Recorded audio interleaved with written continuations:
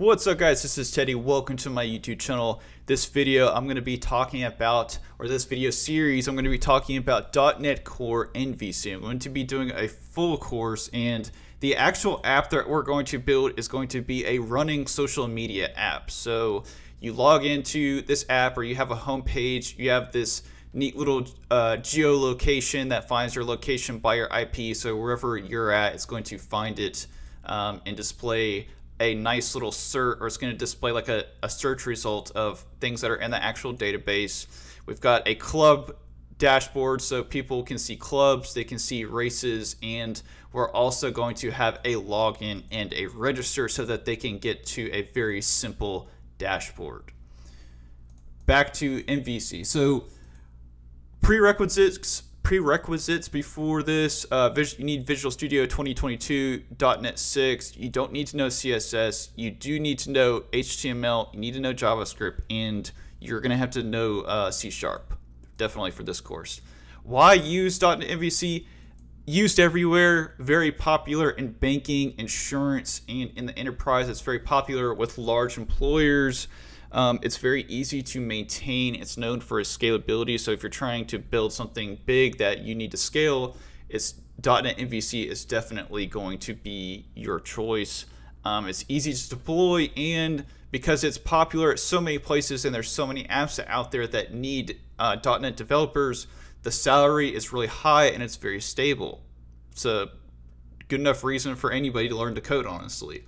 But really, the million-dollar question is, like, what is MVC? And some people call it MVC, but they should make this actually CVM. Like, if I could like erase that, but I can't because there's no editing because I'm in the actual presenter. This should be flipped around. This should be like CVM. And if you can understand MVC, CVM, or if you can understand these three acronyms very well, you're going to be doing very well as a .NET developer. But I'm going to try and break each individual one down and help you understand it like at a very core level. So most important, C, which is going to be your controller. Now, controllers themselves are very complicated, but really at the end of the day, all the controller is it's a way to look at URLs, or it's a way for your app to actually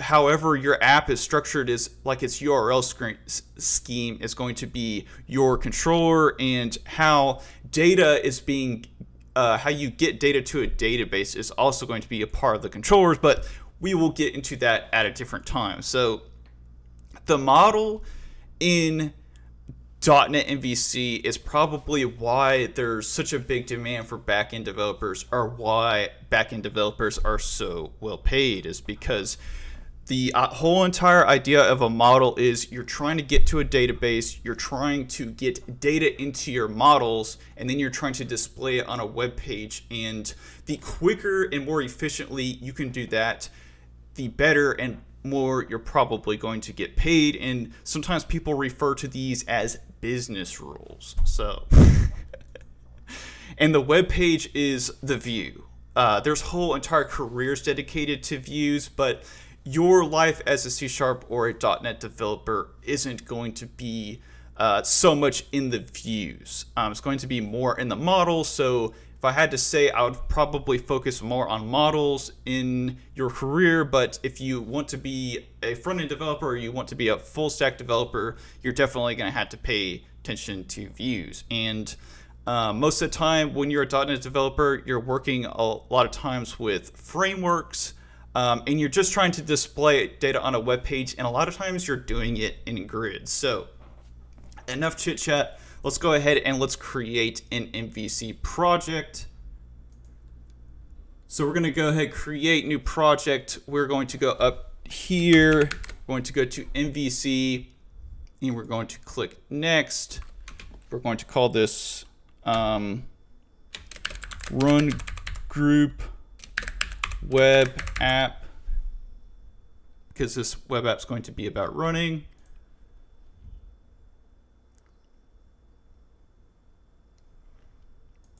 So just like the acronym is, you've got models, you've got views, you've got controllers. So if you don't want this, program.cs is basically where all your options are going to be bundled together and where you're going to have things like middleware, but it's a little confusing, and we'll kind of dive deeper into it because we're going to have to worry about things like dependency injection. So if it kind of confuses you a little bit, don't worry about it. The app settings is going to be the settings when your app is actually running. So any type of settings like connection strings, database connection strings, we'll actually be using app settings later to connect to the database. That's where all that's going to be. The views are going to be where your HTML is. Your HTML is actually included in MVC. When you are building a program in Web API, you're not going to have views because the views are going to be handled by Angular or they're going to be handled by React. We also have the layout, models. Models are going to be the representations of data in your database, something that we will talk about once we actually get to installing Entity Framework. And controllers, if you look here, this is actually the entry point of when we first go to the website. So www.yourwebsitewhatever.com/nothing is going to be where the index is. And if we boot this up, you also see that we have a privacy page, and I'll show you what that looks like as well. So first time this could, okay, great, popped right up. So right here, that's our privacy, and the URLs right here are how the controller is actually controlled. So that's just a good overview of controllers. We can go ahead and shut that down. That's how you actually run the app. You press the green button.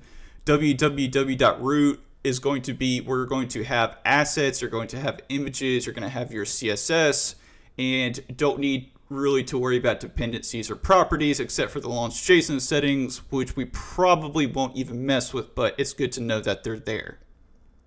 Anyway, that's going to be my first video. I hope that you guys enjoyed this. If you did, make sure to hit that like button, make sure to hit that subscribe button, and as always, thank you for watching.